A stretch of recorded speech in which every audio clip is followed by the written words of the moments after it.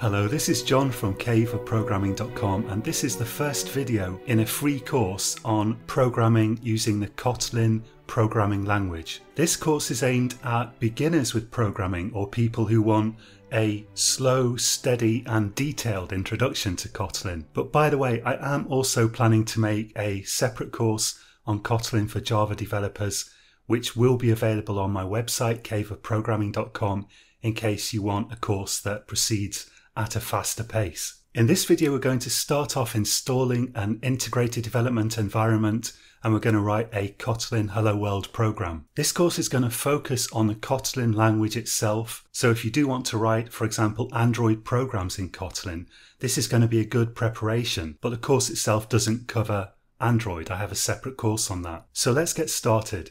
Now, the first thing you need is a IDE or integrated development environment where you're going to do your coding. I'm a big fan of Eclipse, and you can use Eclipse to do Kotlin programming. You just have to install the free Kotlin plugin from the Eclipse marketplace. But for this course, I'm actually going to use IntelliJ IDEA Community Edition because I think the setup is easier and it is a really nice IDE. If you search for IntelliJ Community Edition, you'll get to this page on jetbrains.com, and you'll notice there is a premium IntelliJ IDEA. We're not going to use that because it costs money, although I have to say I did use it briefly some years ago and it was hands down the best IDE I've ever used. But a community version, which is free, is also an extremely good IDE, so we're going to use that. That's actually the second link on this page at the moment, so you want to make sure, unless you want to pay for it, that you're downloading the free community edition of IDEA and not the paid version. Let's download it and install it. Okay, so I've installed IntelliJ as a program, as I know tend to call it, and I've started it up and it's asking me if I want to import settings. I don't have any settings I want to import, so I'm going to skip that. Now we can create a new project. Let's click the new project icon. On the left here, I want to select Kotlin and we'll give the project a name. I'm going to prefix this with a number just so that I can keep my projects in order. Let's call this 0010 and Hello World. You can just call it Hello World or whatever you like. You need to select the location where you're going to put your Kotlin projects. I'm just going to accept the default. You can also accept the default build system. The build system is the thing that turns the code that you write into an actual program that can run. And for Kotlin, it's going to have to do that with the help of a Java development kit, because Kotlin runs on something that we call the Java virtual machine. So Maven and Gradle are build systems for Java which also work with Kotlin. I'm just going to leave this at the default IntelliJ. I'm going to let the IDE build my program however it wants. Now you need a Java development kit. I'm going to let this download the latest Oracle Open JDK. I don't want sample code in my case, and I'm going to leave this use compact project structure turned on.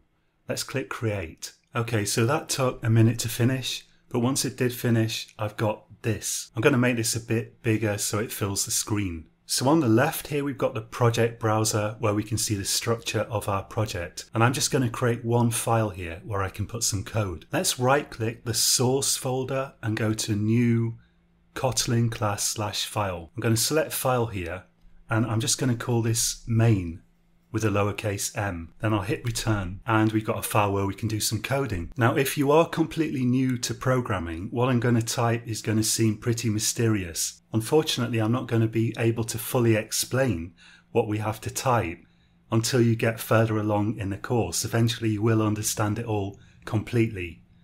But for the moment, if you're new to programming, the thing is to try this out for yourself, type it out and get it working. That's the crucial thing. A lot of learning to code is really just about typing stuff and practicing it. So I'm going to type fun space main. Let's actually increase the font size a bit here from the view menu. And I can use the shortcut key that we just saw in that menu on my keyboard to make this bigger. Okay. Now after main, with no space after it, we need an open and close round bracket. And then we need an open curly bracket, and I'm going to hit return. Notice it's put the closing curly bracket in for me. And now I'm going to type println. This is short for print line. And I can hit return here to accept the suggestion, or I can just type the open and close round brackets myself. I'm going to go back into the middle of those brackets, type a pair of speech marks. Notice when I type the opening speech mark, again, the editor automatically puts in the closing speech mark for me.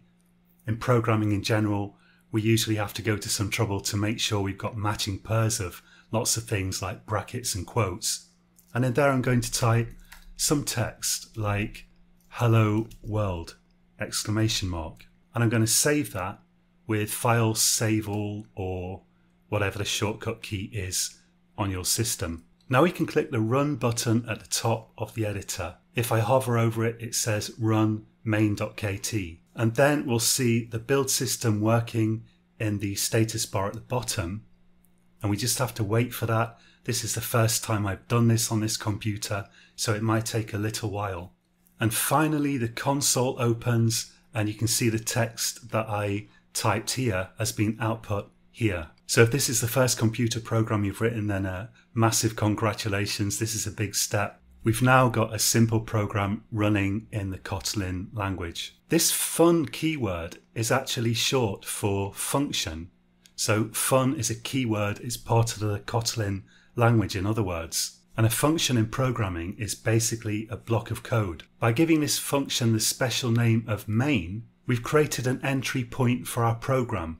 That's the point in your code where the program starts from, essentially. But the thing to do at the moment is don't stress about any of this. Just type this out for yourself and get it working.